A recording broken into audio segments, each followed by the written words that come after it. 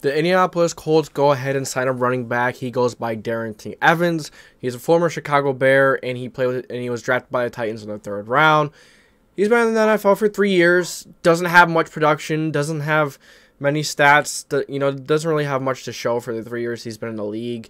He has had a few shots at kick return. He's had a few shots at, just run the ball. Just hasn't really had that serious shot to go ahead and maybe make a name for himself. And it's not going to happen with the Colts. I actually really like Darrynton Evans coming out. I thought he could have been a lethal kick returner.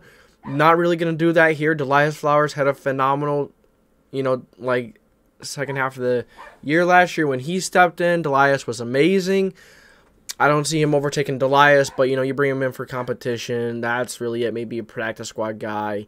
Darrynton Evans, in Appalachian State, he played 3 years and has had almost 3,000 rushing yards. He averaged 6 yards a carry, had 25 touchdowns.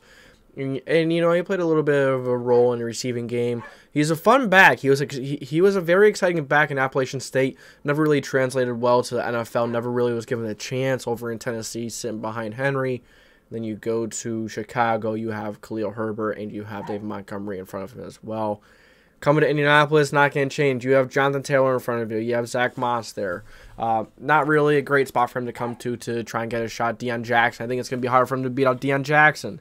Maybe they're just I see this as bringing him in as just a competition, just for competition. As much as I liked him coming out, he just hasn't had production. He doesn't have enough to really take that 3rd spot for me. I think he's just being brought in for competition. I'm excited to see maybe he surprises us and makes a roster at the end of roster cuts, but I don't think so. You guys let me know what you think about this signing. Just a quick little update brought to you by the JDW Sports Talk Show. If you enjoy this quick little news update, make sure you like, subscribe with the post notification bell on so you don't miss any future videos. This is a JDW Sports Talk Show signing off. Long-winded, baby.